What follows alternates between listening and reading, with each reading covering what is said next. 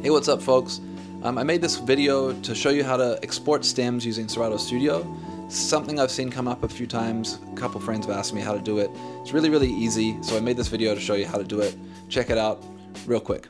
Peace. You've got these two options when you open up from the welcome screen. You can make a new beat or make a new remix. And if you just want to get stems, let's just go to make a new remix. Click on that. And then you'll be brought to this screen here where you can drop audio. If you have your files in Serato DJ, it'll show up there. You can also just like browse your files here. And this one was sent to me by my friend Nick Wisdom of Potato Head People. He wanted to get the files for a song he made with my friend Amalia called Love Ya, and we'll just drag that in like this. And as you can see, the file is in here. What it's done is it's actually figured out the BPM. If we go back to the library here, you'll see the BPM is 111 and the key is A minor. And this is where you go to the song view, and this will take you to your song view. You can make this bigger if you want. And this is the wave. This is your waveform here. And what it's done is it's actually tried to find the downbeat, and it's got that right. Right there is a downbeat. It's also synced and key synced and beat synced the project to the project tempo, which is set from the BPM on key of the track, but you can turn that off like so. And you can also have it start wherever you want. So you can see that's where the downbeat is, but you can extend that out just like you would in like any other DAW with that little cropping tool. What it does is it has a grid there though, so the grid will be set.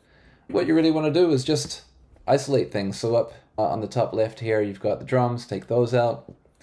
You got the bass, take that out. Melody, take that out. Now you've just got the acapella. Sometimes you can see it's just filling in the waveform as it takes its time to analyze that. And then just press play. You can press play here, or you can press play here. This will just play the clip, and then this will play the arrangement if you have anything else in here. I love you. I love you. I love you. Love you. Love you. Love you. Skip ahead.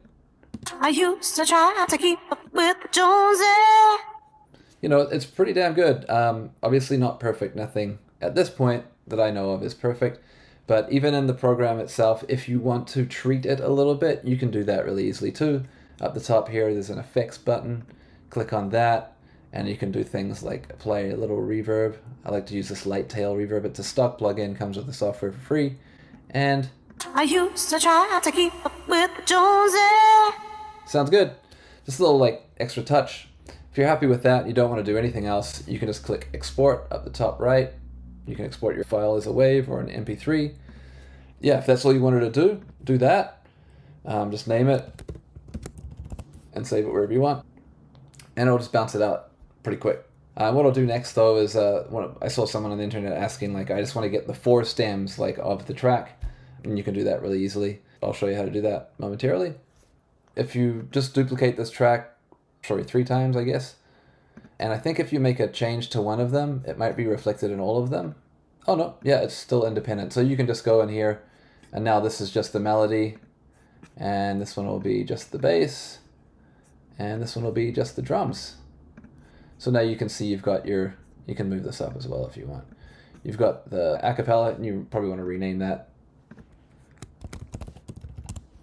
This is the melody.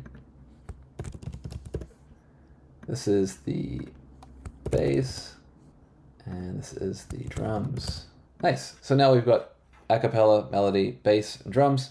And if you really want to speed up the export process on this, you can go here, export audio, and you can actually export the stems. So we don't need to export the drum pads as individual audio files. There's none of those. We don't need to export a region file, and we don't need to decrease the audio output for the stems by 6 dB. We just want them as is, so we can just click export, and you can call them stems for love ya. And now that's going to bounce out all of the stems and have them named. It's really important, that's why you name them, so that you know which one's which when you open up the folder on your desktop, and it'll have all those stems labeled, named, and it'll also attach the BPM and key value to each of these stems too, so it's really helpful if you needed to share them with somebody. Super easy. The 4 stems version is only going to be available in the paid version, but I'm pretty sure if you have the free version, you can just generate an acapella or a melody or just the drums, but just one thing.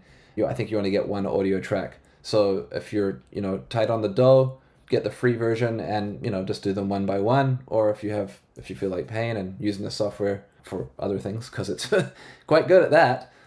Trust me, I use it all the time. And yeah, you can use it for many things like remixing, mashups, just adding some drums to an a cappella or something, or just make beats. Like, honestly, yeah, I make a lot of beats in here. There's some really great things about the workflow. Full disclaimer, I work for Serato, so slightly biased, but it doesn't hurt to give it a try.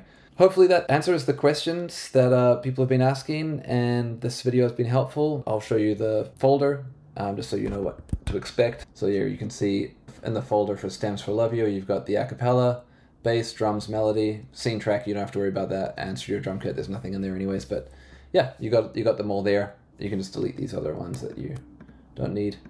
And you've got all your stems nicely labeled, helpful, and ready to send off to your friends. Yeah, hope that's been really helpful. I would be amiss if I didn't say please like and subscribe.